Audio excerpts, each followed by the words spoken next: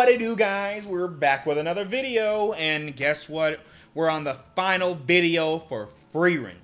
Game. Season 1's been quite the ride, and honestly, guys, this was a great choice. This had to be the winter anime, bro. Probably. Like, I swear, I'm telling you, Solo Leveling is still my favorite, but objectively, this was the talk, and I'm surprised I wasn't on that journey with them. I know. Like, this is crazy to me. Either way, guys, Yeah. we're gonna go ahead and hop into this final video, and I hope it's a banger. I know. I feel like it is. I know it's gonna be. It's the third part of the exam now. The last part of the exam. Let's get it on. Why is this old man here? Because he's teaching him. That's what happened. See? Told you. Who is this man?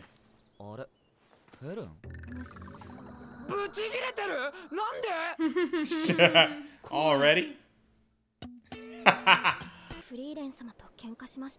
Oh.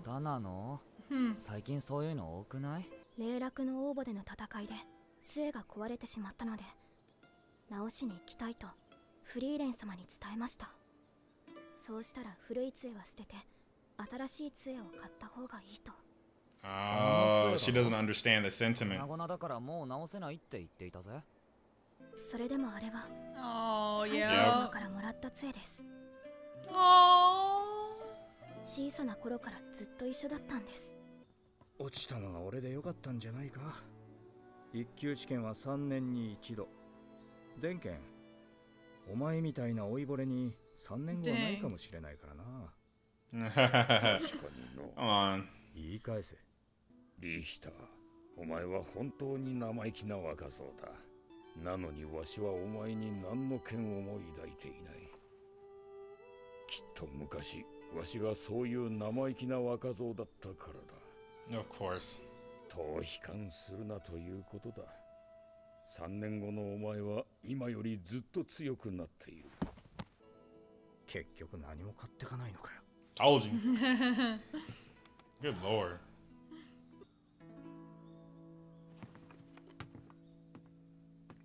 今日は薬日か何かなのか。町の人たちに聞いて回ったんだけど、ここならどんなに壊れた杖でも修理できるんだよね。Oh, that's her style. Yeah. Yep. Yeah. 見せてみろ。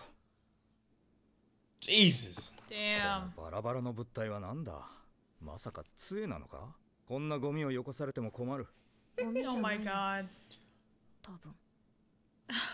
She don't even know. She can't relate, man. 少しは気分が良くなっていたが、お前のせいで最悪な気分に逆戻りだ。It's not even her fault, man. できないならいいや。フリーレン、お前は本当に勘に触るやつだ。Before. 俺がいつできないとまで言った。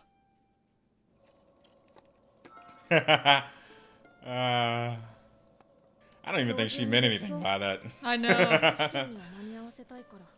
無茶を言いやがって。フェルン、もう帰ろうぜ。Dang, she really loved eating when she mad. I know. Let's go. 私のことをまるで分かっていません。そんなの俺だってわかんねえよ。やめてよ、俺に当たらないで。 I can't wait to see her reaction when she sees the big staff. 分かろうとするのが大事だと思うんだよ。フリーレンは頑張っていると思うぜ。いっそのこと慎重してくれた方がこっちも儲かるってのにな。大事にしろよ。Oh. Oh my gosh. dude. 私の杖。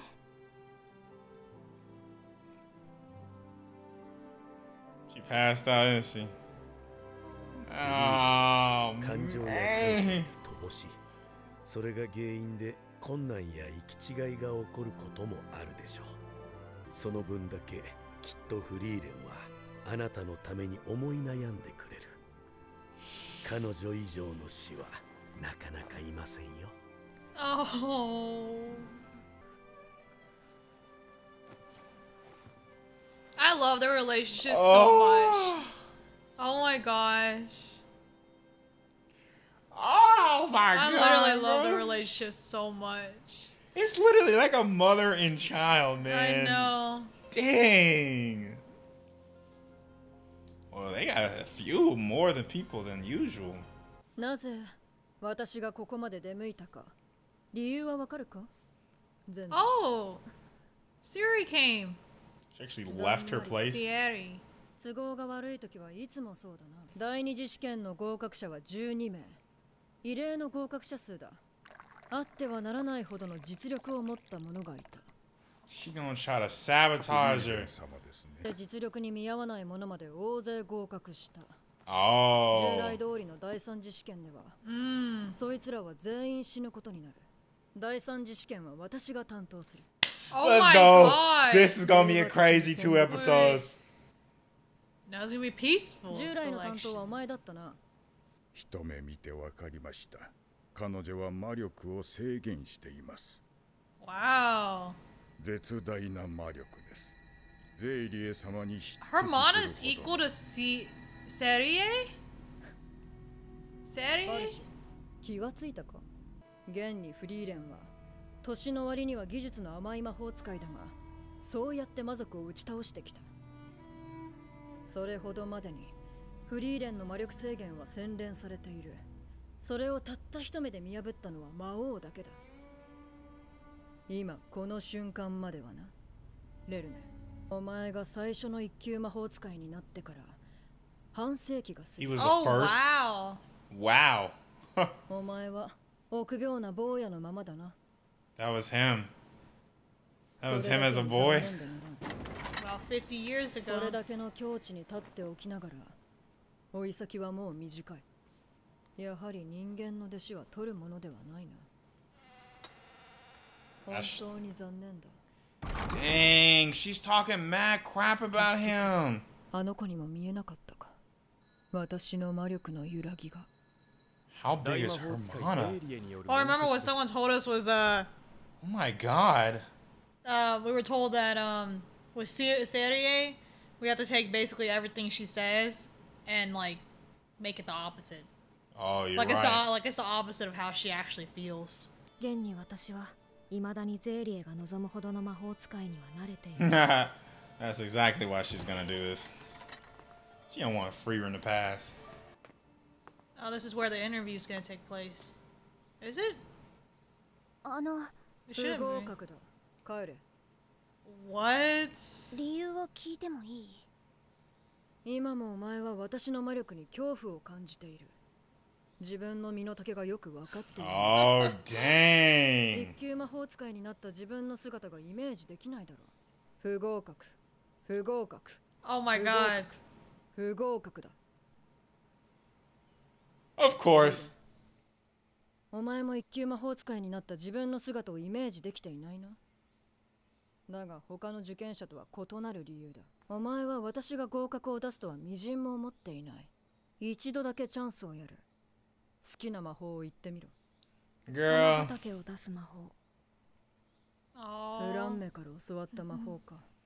Uh-huh. 実にくだらない。不合格だ。He said, uh-huh. お前のような魔法使いが魔王を倒したとは到底信じられん。私一人の力じゃないよ。ねえ姫。どうして Frieren, 私を man. 仲 I 間にしたの？ freaking love this girl.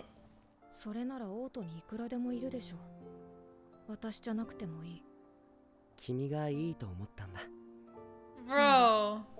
フリーレン、君は覚えていないだろうけれども、昔僕は一度だけ君と会ったことがある。村に帰れないかと思ったよ。その時、一人のエルフが人里の方向を教えてくれた。僕のそんな不安を感じ取ったのか、それともただの気まぐれだったのか。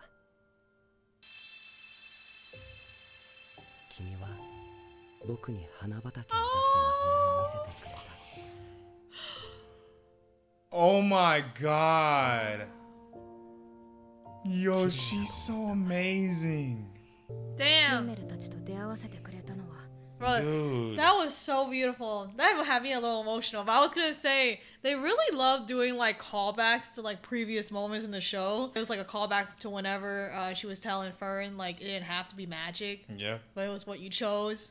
Man, that whole scene was beautiful. God damn. I swear, 先生が dude. 教えてくれたくだらない魔法だよ Literally, that spell is what brought her together. Yup.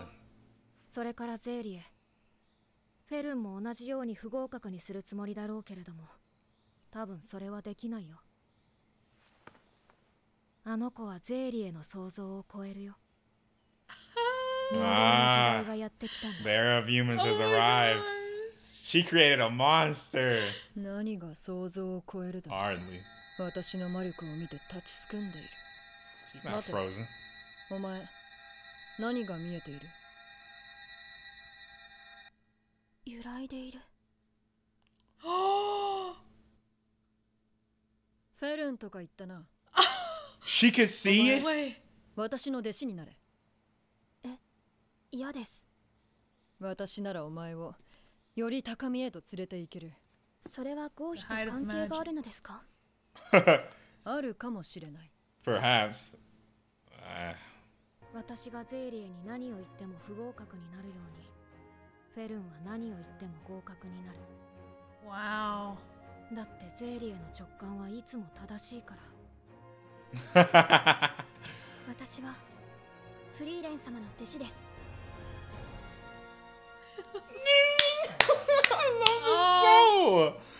I love this show so フリーレンの badly. 入れ知恵だな合格だ Oh my god! I love this show, damn. Oh my Oh god. my god. What? Oh my god. Dude, whenever this exam started, we made a prediction that Fern was gonna become the first class mage.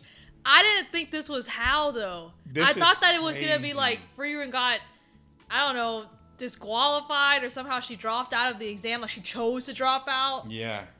I did not expect Serie to be the one to give the final the last part of the exam. I almost feel like something big is gonna happen before the end of this series, like another, like Demon King level threat. Oh yeah. Because like, what are the odds that twice in this one season we've seen the potential of two children shown, and they are greater than their masters. Mm-hmm. Like she is the first human to ever notice Serie's fluctuation. Mm-hmm. And even that one moment, and actually this is not showing potential, but with like Stark, the way they showed him looking at the hero's sword and it's saying it never being pulled out. Like, it's not like it has to be like the Demon King, so it like, you know, Himmel's efforts meant nothing. But I feel like something will happen where another like world level threat could come. Mm-hmm. I don't know. Wonder what it would be though. Like, what's purpose? That's the only thing I can think of. Because like, I feel like they have to let that come to fruition so we can truly see what it means for her to be to prove that she is the new era for humans. Honestly, we wouldn't even be able to see that. And it's definitely either in the manga right now. Oh no, that is not. Like, it couldn't be. That's at the end of the series. That's gotta be at the end of the series. And I don't even think the manga. I think the manga's on hiatus or something. Yeah. Yeah, it is. Oh my god! Like that gave me chills just hearing that. She said, "This is the era of humans." I know. There were so many emotional moments in that last episode. Like so many, starting from Frieren fixing Fern's staff. Yeah. Like that started everything. Just all the emotional moments. Like there were so many moments I literally teared up. I teared up like 4 times. That like moment it made me want to like Himmel? tear up, bro.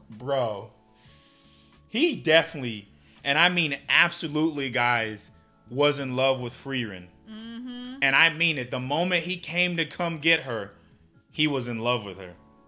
He was already in love with her. Like, it was already given, man. She showed him something that he never thought he could ever see in his life when he was a boy, and he never once forgot it. He went to find her immediately when he needed a mage.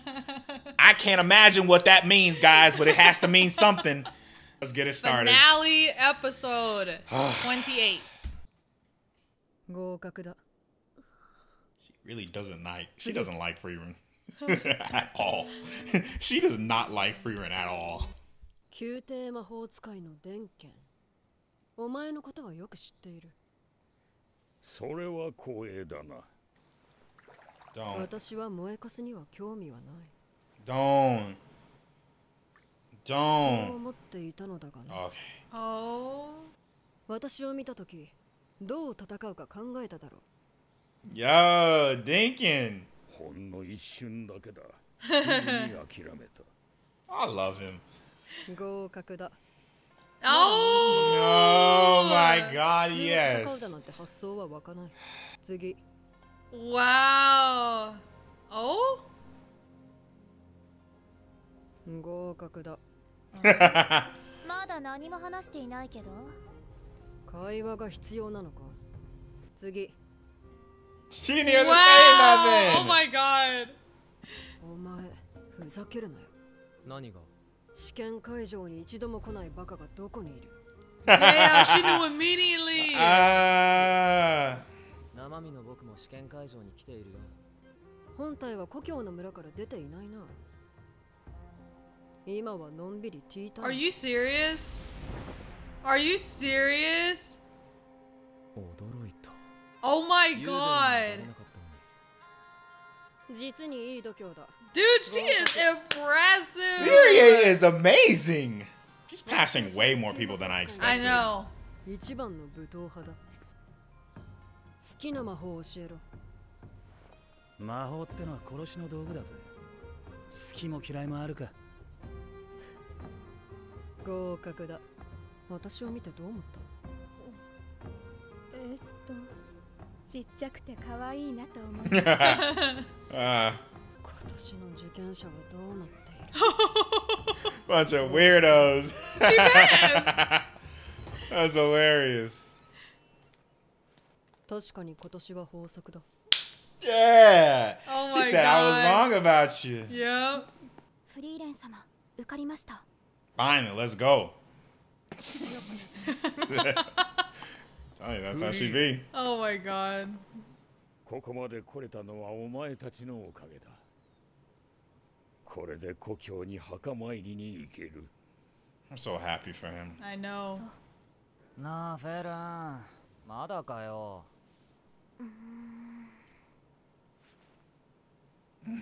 Get the The cookies. cookies. Get them. Dude, she knows she wants sweets. Get the cookies. Yeah. We all know cookies are the best. Hey, do you think Dinkin's like rich? Like he got money? Yes. I think they mentioned that. I can see it. I can definitely see it. 宮廷魔法使い。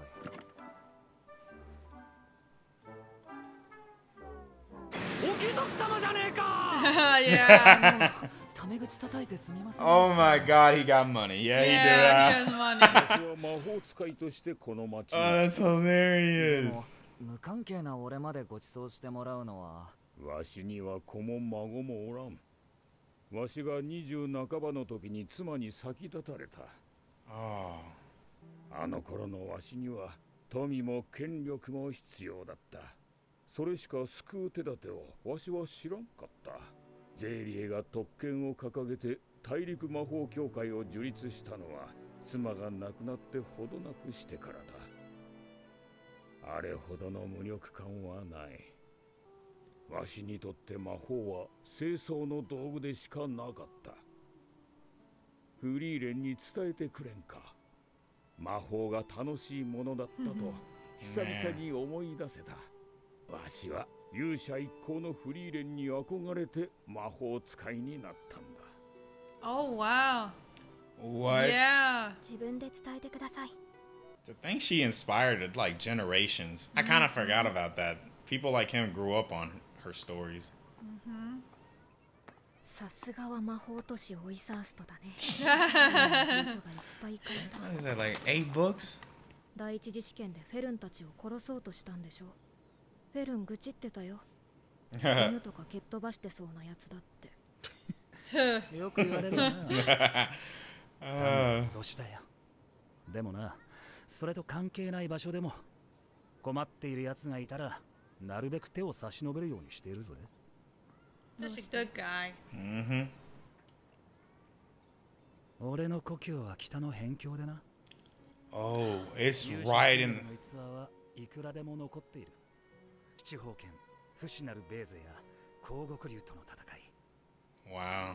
ガキの頃の俺はそんな冒険。Told you, man. These everybody, man. They grew up on で them. も村のジジババどもはそんな話めったにしやがらねえ。全然大したことじゃねえ。つまんねえ話だ。そう思ったよ。勇者ヒンメルが死んで魔族の残党が暴れ始めてからよく分かったよ。No. 俺をここまで連れてきたのは勇者ヒンメルのくだらない冒険譚だ。きっとこんなことをしたって世界は変わらない。でも僕は目の前で困っている人を見捨てるつもりはないよ。Dude, Hamo, man. Dude was such a Hamo good always- man. He always be dropping these words, bro. He makes me so sad on so many levels, bro. I know. Like, Every time I hear him 世界 speak. はちゃんと変わっている。今夜特権の授与があるのですが、同伴者がいてもいいそうです。せっかくですし、みんなで一緒に行きましょう。 what's the spell she's gonna get? すごく嫌そうな顔してる。 Oh, she don't want to see Serie. 申し訳ありません。ゼーリエ様からの通達で。Oh my god, Serie don't like her. For the next. She's barred from entering any. フリーレン様が何をしたって言うんですか？ Yeah. 子供みたいな人だよね。 She's like a child. 私も来たくて来たわけじゃないし。 Yo. Yo. 俺も外で待ってるよ。 Bro, Serie does not like Oh her. my gosh. Like, dang, they are beefing. Like, jeez. きっとフェルンの方が有名な魔法使いになるんだろうね。Yeah. Bro, that is straight foreshadowing. I'm What telling we you. were talking about earlier. Telling you, dude. 一級魔法使いのレルネンです。ゼイリエ様の弟子の一人です。あの方が生きた証がまた一つ消えることになります。私はあの方を未来で一人孤独にさせたくないのです。たとえそれが伝説の魔法使いフリーレン様を討ち取ったという悪名であろうとも。Oh. What? Dude. Why attack her? Is he serious? Why? 歴史に名を残す必要なんてないよ。ゼーリエはちゃんと覚えている。 Where's this going? この花畑、魔法で作られたものだ。それがどうした？先生が好きだった魔法だ。 Ah. くだらない魔法だって言っていなかった。 Then you call it useless. 気まぐれで取ったはずの弟子なのに、一人一人の性格も好きな魔法も鮮明に思い出せる。 Wow. フリーレン、なぜか私は弟子を取って後悔したことは一度もないんだ。 Wow. たとえ歴史にその名を残せずとも。自分の弟子にすら素直に気持ちを伝えられないんだ。 Aw, Sarah, you little big softy. 教会で治療しないとね。まだ Yo, she is a tough nut. I know. 本当に不器用な人。 What spell did Fern choose? 悪いな。 I'm curious myself. 遊べないんだ。シュタルク、朝飯は食ったか？ Aw. 食べたよ。シュタルク、これ飲んでおいきよ。部の道は深く険しい。 This old man. Dude, has he been around town that much? It looks like it. This whole town knows him. Yeah. ロイサーストともお別れだね。ところでフェルン、昨日はどんな魔法 Yeah. だったの？わかりませんか？服が綺麗になっている。それになんかフローラルな。 Yo, she's just like Frieren. これはまさか Wait. The infamous clothing To make spell. clothes clean and spotless. Yeah. She's just like her master. Legendary level spell. Ah, well done, Fern. We've collected another one. I love these two. Oh my god, I feel like it's about to end. I'm gonna miss this. She was like, what the hell? Oh my god. I feel like we're saying goodbye to these characters. For a little while, more than likely. It's bittersweet. 楽しかったよ。元気でね。じゃあまたね。うん、またね。ヒンメルってさ、すごくあっさり人と別れるよね。Of course. それに彼とは毎晩のように酒を酌み交わして、それはもう生臭坊主。そうだね。でも旅を続けている以上、また会うことだってあるだろう。涙の別れなんて僕たちには似合わない。I know it. I know it. She's like ingrained everything that he was into her own being. She's learned a lot from him. Dude. I'm really sad that it's ended. Like, I have an empty feeling. I do too. Like, man. This was a beautiful story. And it's not even over. I know. But we don't even know when season 2 is going to be coming. Dude, everything about her. Dude, did somebody ever tell us about how their party is similar to the hero's party? And how, like, Fern is their mage? Yep. Who was it again? I don't remember. It was one of our YouTube comments. Like, seriously, she's literally the hero this time. She's the Himmel of this party. Fern is the mage. And, like, Stark is obviously, you know, Eisen. また会った時に恥ずかしいからね。No. 何ですか？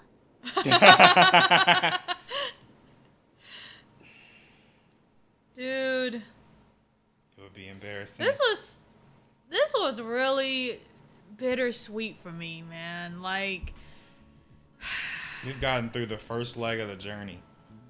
And it's crazy. I feel like the next part of their journey in the next season or the next part, it feels like it's going to be more action-packed. yeah, I feel that Like, too. they're going into the northern lands, guys. Like, it's apparently supposed to be very dangerous. That's why they had to get this first-class mage stamp, you know? This whole season was just... It completely negated all my expectations. I really thought this was just going to be flat out chill, fun, and all that stuff. I know, but it was so much more impactful. I'm actually surprised that we got moments of action. We didn't get many. There's only really 2 big like action-y moments, like really big. Besides, but when they hit, well, they actually hit. Three, yeah, man. But when they hit, they hit, and you know it. And we even got a little bit of a budding romance. I know. I'm kind of feeling empty right now. Some like, good comedy.